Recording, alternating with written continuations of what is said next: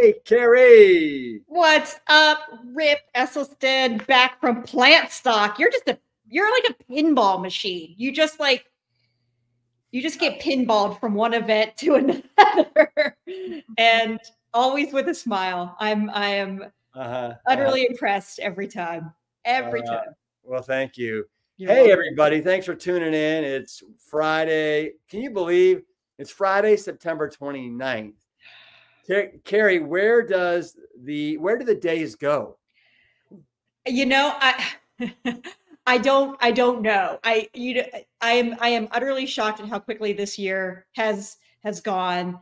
And how much we just like we just we're blowing and going so much, all of us, that we often just forget to stop and take a little bit of time to just sort of breathe in and give thanks and have some gratitude. And last night, I'm still in Oregon for a couple of weeks, and my mother-in-law is in town visiting, and we went to an observatory last night with telescopes and things, and we watched this like 20-minute lecture on moons and all the different moons. And we have our moon, but all of these other planets in our solar system have hundreds of their own moons, and things I didn't know. And then we were invited to, it was a bit of a cloudy night, but we were invited to go outside to their observatory and just look at the stars and the moon. And I was like, why don't we do this every night? Just stop and give thanks. Well, and just look at the moon. That's absolutely wonderful. And it's funny because today, my wife and our whole family, we're going to go to Barton Springs and we're going to watch the full moon tonight. Yes. And this morning I was at swim practice, and as I was getting into the water, I looked out on the horizon, and the full moon was so incredibly low in the horizon, wonderfully orange and wonderfully spectacular. And I was just like, this is like so absolutely the wonderment that I felt this morning, and I hope I'm going to feel tonight, is just by looking at a full moon, right? Yes. And I was listening to a podcast. She's a meditation teacher, very famous. I'm sure many of us have heard of her. Her name is Tara Brach. And I listen to her podcasts every now and then, and it actually helps me go to sleep at night. Her voice, the cadence of her voice is just so beautiful, and it lulls me to sleep. But she talks about one of the things is savoring something. So we look at the moon every day and we're like, wow, that's pretty cool. That's amazing. But what she invites us to do is spend an extra 15 to 30 seconds and just savor that moment, savor it. And I think about this in everything that we do. I am a ridiculously fast eater, Rip. Like, I shovel. And I think a lot of us are guilty. I mean, like, if we can get some heck yeah, Kale yeahs in the chat about that, we're eating on the go. We're in our cars some days. And what I've really tried to incorporate into my life is just taking some of that 15 to 30 seconds of savoring and just like savor this food that we're about to eat. Mm-hmm. And it goes a long way to just go, yeah, we're so lucky. Well, speaking of chewing your food, I'd love to see in the chat how many of you joined us for our plant stock this last weekend. We had Justine. Yeah, we had close to 2,500 people, and as everybody knows, a lot of Brock stars there. But one of the things, and I've been told it several times over the course of the last 30 plus years of my life, and it's always it's a nice reminder. And I think Desiree Nielsen, who was our registered dietitian from Canada, she wrote a book called Good for Your Gut, and she reiterated it, and that is how important it is for us to chew our food. Like, take your time, chew your food. The digestive process starts in our mouth, and let's not just wolf down big chunks of food. We really want to make it as close to a almost liquid form as we can. And I am so guilty of not doing that, but it's something that I'm going to strive for. Yes, I am so guilty of that. What were some of the other takeaways from last weekend? And we have been getting some emails and some from folks that have asked if the replays are available. And at this time, those replays are not available for sale. However, Rip often does webinars, and we bundle them up with some of our food products. So be on the lookout for some upcoming bundles of food products where we will then go ahead and bundle those 3 days worth of videos in it. So yeah, it is not, the replays are not officially for sale. One of my big takeaways from Dr. Greger's keynote, well, there were many from Dr. Greger because he is a fire hose. Well, and if anybody doesn't know, you know, he has his new book, How Not to Age, that's coming out December 4th. And we were lucky enough to get him to give us basically a nice little preview of his book and some of the amazing things that it entails. And Carrie, I know I'm cutting in right now and I want you to jump in, but in How Not to Die, not this one, but How Not to Die, here it is right here. How Not to Die. You should see this library in Rip's office. How Not to Die. He's got 2,000 citations that he references. In How Not to Diet, where it's, you know, he talks about the whole diet industry, he's got 4,000 citations. And if you look at this book, literally the last, this much of it is just citations, right? I think he said over 13,000. Oh, you stole my thunder there. So in How Not to Age, he said there's 13,000 different citations, and it would have been as long as this book. And the publishing house was like, that's not going to fly. So he's going to have a QR code where you can go and it will take you to a website that has every one of those if you want to explore them deeper. Yeah, his keynote was about 30, 40 minutes long, and he did the whole thing on a walking treadmill. That was another takeaway, was like, we all just need to get a little walking treadmill. But it was constant science references. So the whole time on the screen, anytime he would say a sentence, there would be a scientific study that would back up what he was saying. And with How Not to Age, I feel like some of the simplest takeaways from that were hydration was a big one. To me, it was protecting yourself from the sun. He showed an image of, it was a truck driver. It was a male truck driver, and showed an image of like the half of his face that's exposed to the sun in his truck was remarkably different than the side of his face that's protected from the sun. So he did talk a lot about that. He talked a lot about beans. I mean, do we need to hear more about beans? But yeah, it's the magic food. Well, and also to me, he spoke a lot about kind of, okay, let's say we get to live to 110, right? So we have a good longevity, but what's our health span like? So he gave us just a lot of stuff about what we can do in our lives to help increase our health span. So the number of years that we are living and thriving, and we're, you know, doing things that we love, as opposed to, you know, having dementia or Alzheimer's, or, you know, being confined to a wheelchair, and your quality of your life is just not where anyone would want it to be.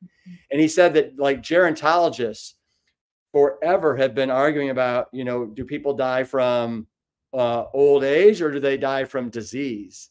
And that to me was a question too that he addressed during his hour-long lecture as well.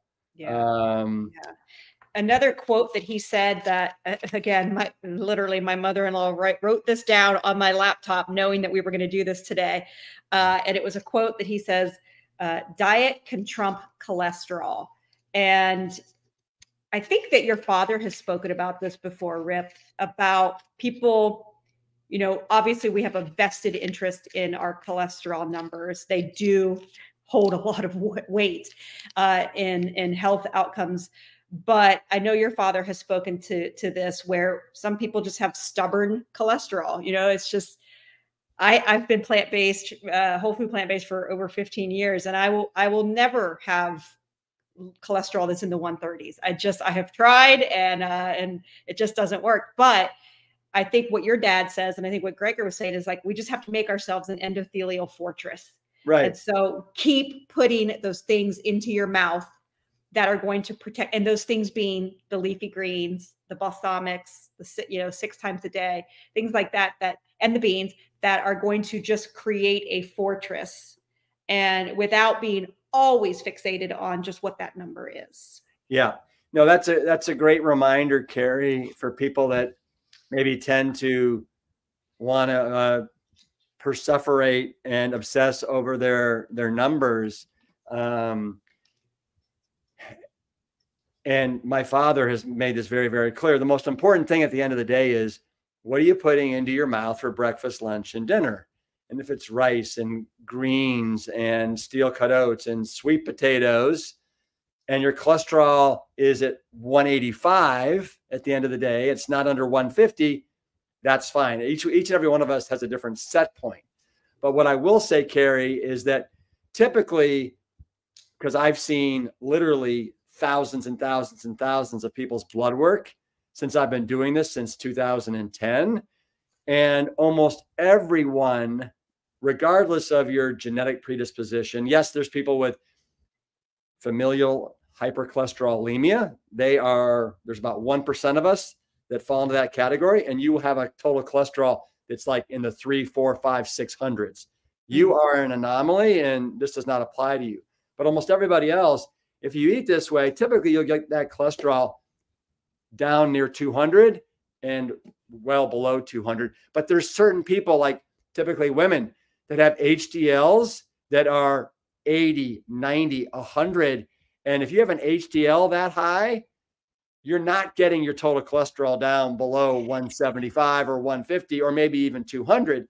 And that's nothing that you shouldn't sweat over that. Yes. My HDL is consistently 95 to 106. Wow. Yeah. So it's that is why my total will never be low.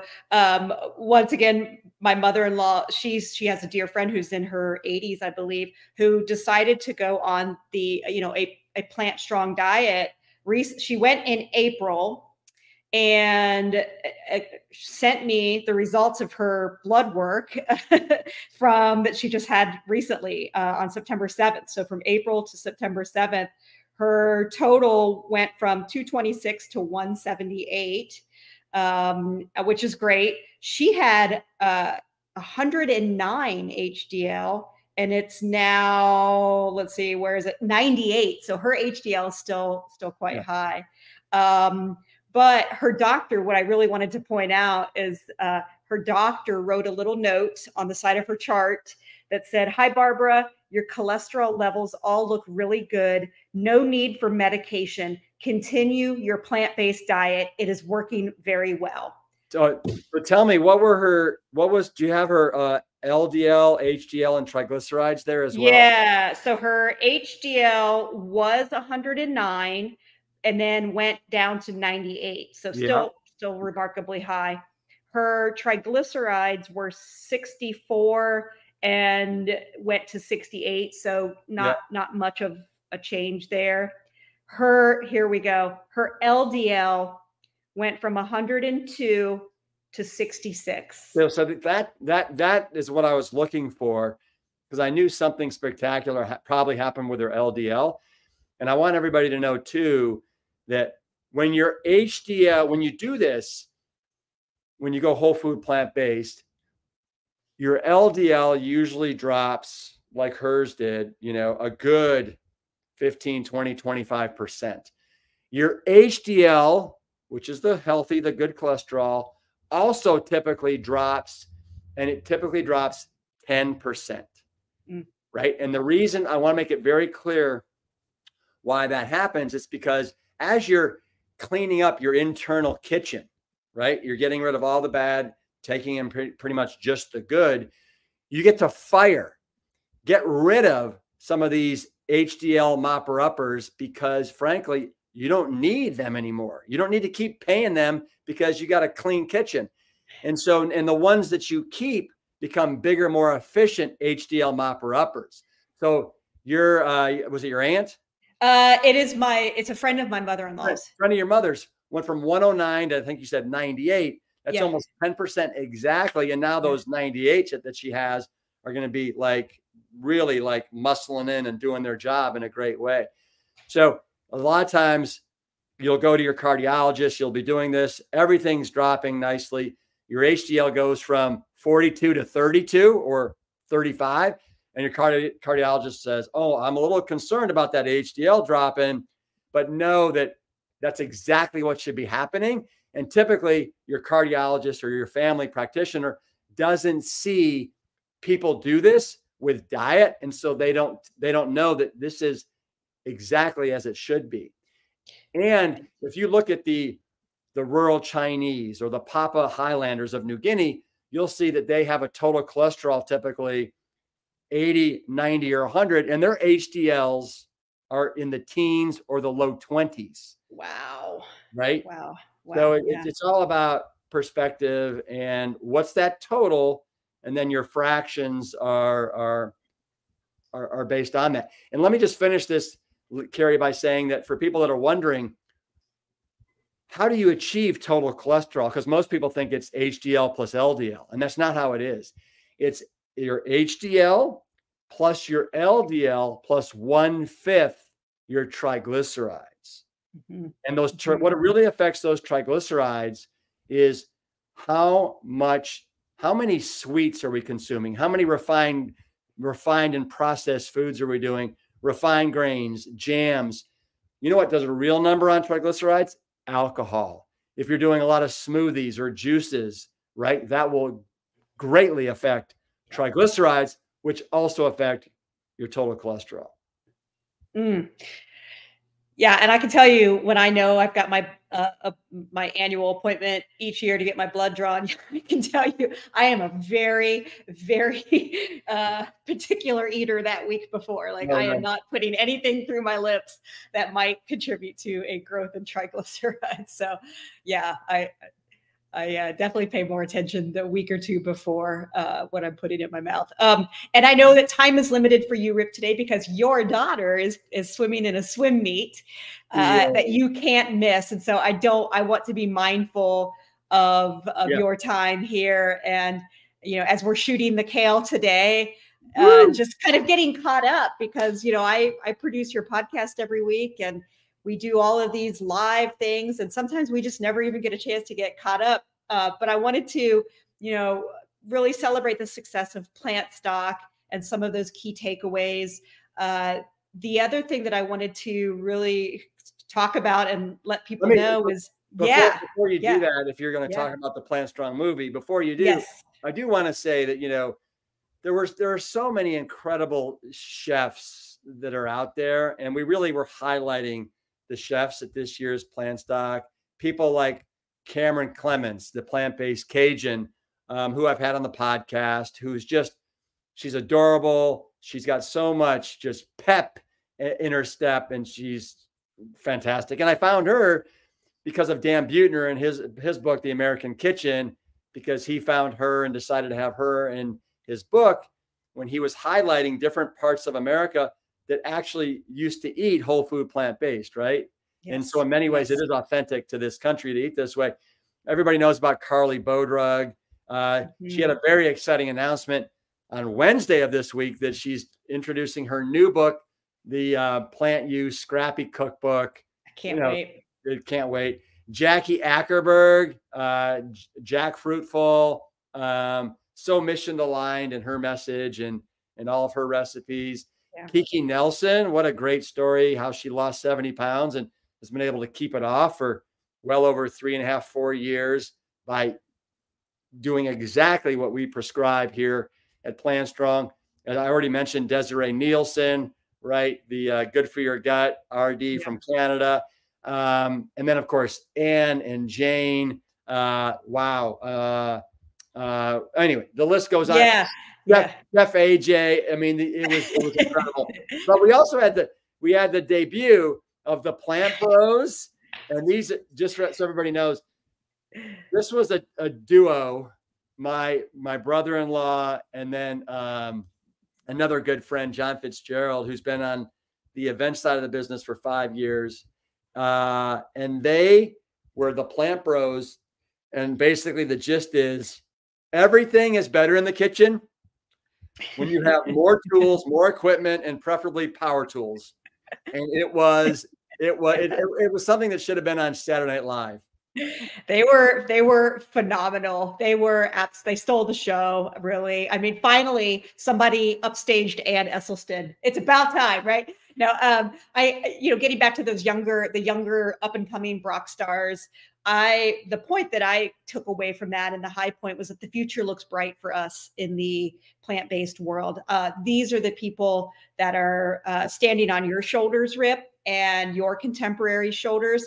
And we're all coming at this from a different perspective. So the Esselstyns and a lot of the Esselstyn followers are always coming at it from health. How can I either react to a bad health diagnosis, or how can I be proactive against a bad health diagnosis?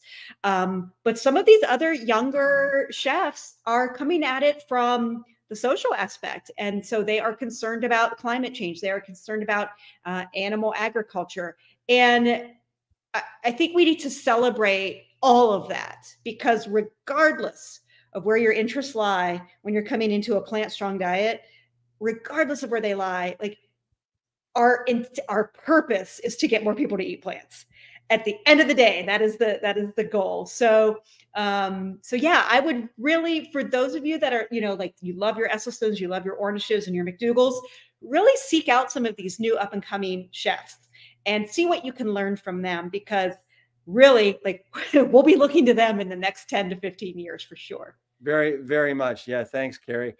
And I know where you were going, and then I cut you off to talk a little bit about plant stock. And that is, so we just launched last week the Plant Strong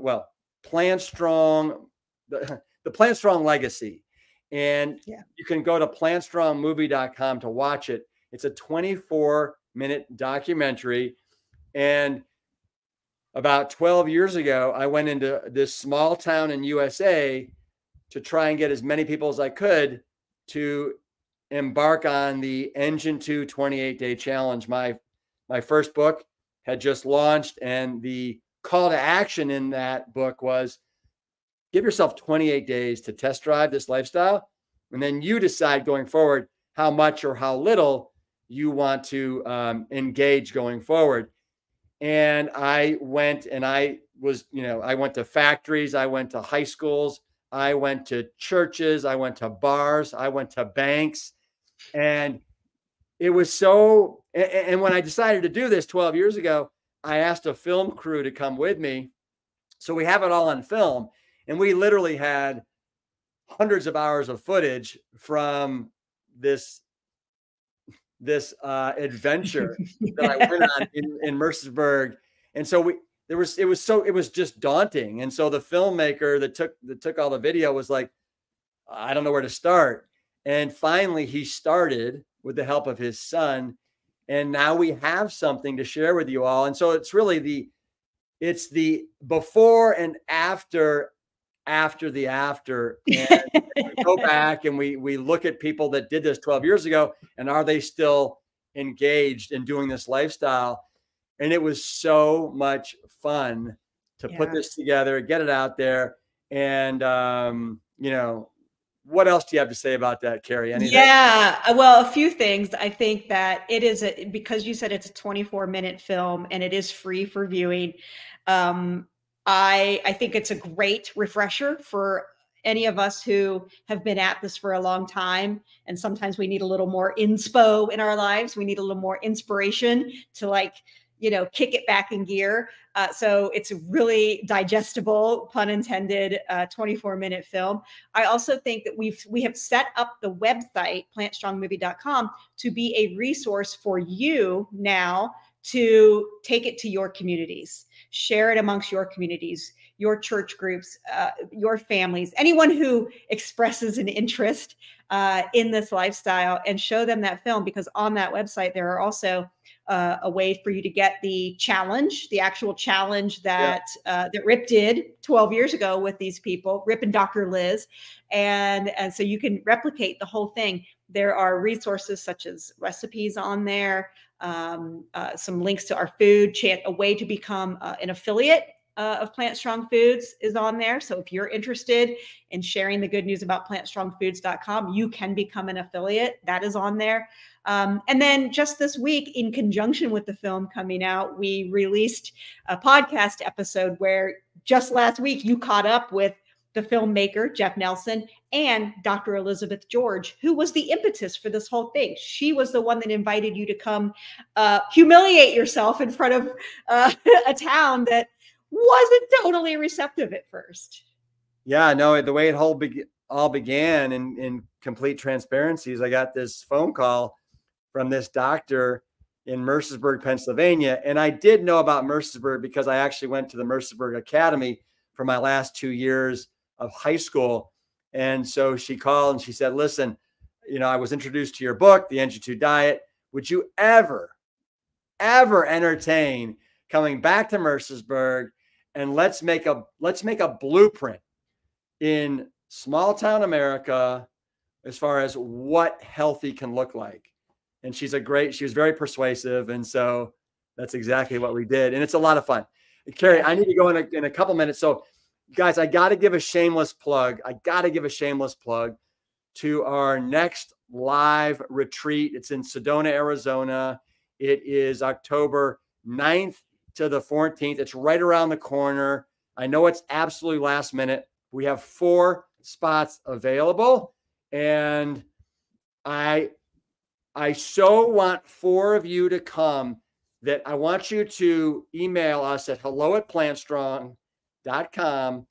And then I want to give you a discount to help really whet your appetite and make this that much more appealing. So it is one of the most life-changing, transformative experiences that any human being can gift themselves with. And I urge you, if now's a good time, if you can break away for 5 days, 6 days, make it happen. It's October 9th through the 15th. Yes, it is. So we start on a Monday and we end on a Saturday. Yes. Yep. And it's, in Sedona. So if you're on that side of the country and airline travel isn't a factor, I would strongly consider it for sure. And you can get to Phoenix very quickly, so many direct flights into Phoenix. So travel shouldn't be a nightmare. and thank you, Carrie, and everybody. Thanks for indulging me with that. And then B, I can't even imagine what the food is like in a nursing home. You're right. It would be great to see some food changes in these establishments. So we got to start asking. So B, next time you're there, try and do your part to ask and see what would be involved in substituting, getting him steel cut oats instead of eggs and bacon, and getting him a rice and beans extravaganza instead of, a ham and cheese sandwich for lunch, little things like that. And it's less expensive. Yeah. All right. Yeah. With that, I got to go. I don't want to let my daughter down. Everybody, appreciate you guys being around on this Friday, our last Friday in September. Carrie, appreciate you. And appreciate it. Everybody, keep it plant strong. We'll see you next time. Boom. All right. Take care, everyone. Yeah. Good luck.